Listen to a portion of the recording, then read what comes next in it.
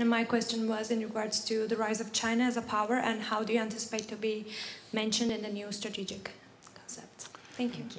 So I expect that China will be reflected in the new strategic concept in a totally different way than today. Because in the current strategic concept, China is not mentioned with a single word, as if China doesn't matter for our security. The current strategic concept was agreed in 2010. Now the world has changed. And of course, China, we don't regard China as an adversary, but the rise of China has consequences for our security. China has the second largest defense budget. They have the biggest navy, and they are investing heavily in new modern nuclear missiles, long-range missiles, hypersonic missiles. China doesn't share our values. We see how they crack down on democratic rights in Hong Kong, the Uyghurs, and how freedom of press and freedom of expression are values they don't respect.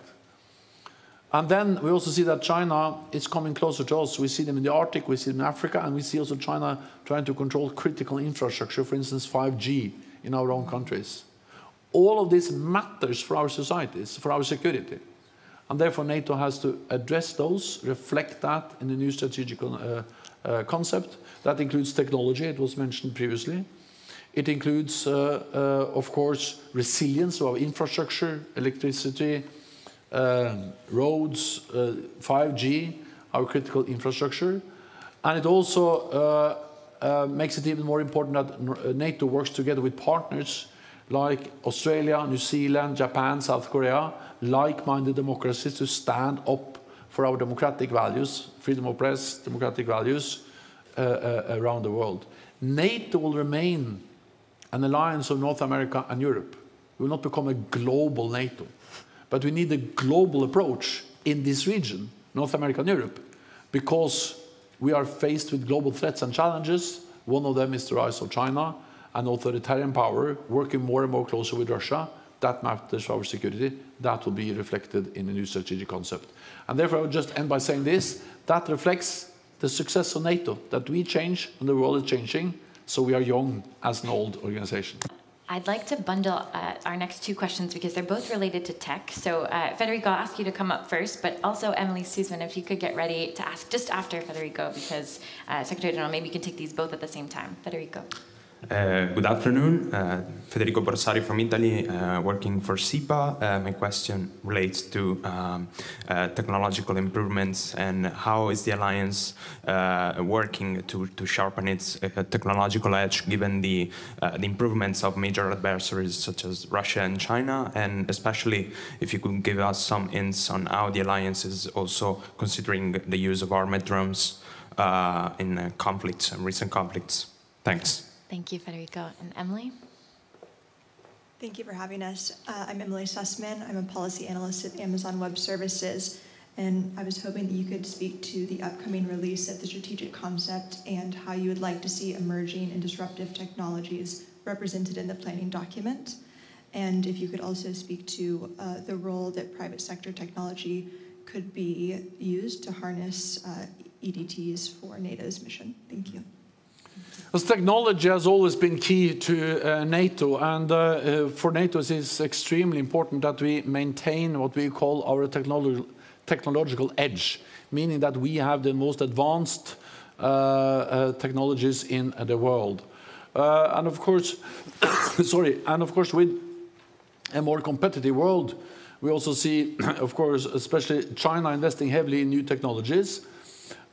We need to keep up the pace and make sure that we develop and invest more in technology as individual allies and as an alliance. So we have just established an innovation accelerator for the North Atlantic. We call it Diana. We also established, or in the process of establishing, an innovation fund, and these are mechanisms to make sure that we work together with the private sector to look into how we can develop but also use new disruptive emerging technologies, artificial intelligence, quantum computing, and many other technologies as part of the efforts to make sure that we have the most modern systems and modern technologies. This is of course something we do as nations, as states, but also the big advantage of NATO is that we have a very dynamic, vibrant private sector, and both the Innovation Accelerator and the Investment Fund is about linking the state sector with the private sector to develop these technologies. Then on armed drones, so just say that armed drones is one type of weapons. And as for all weapons, they need to be used within the limitation of international law.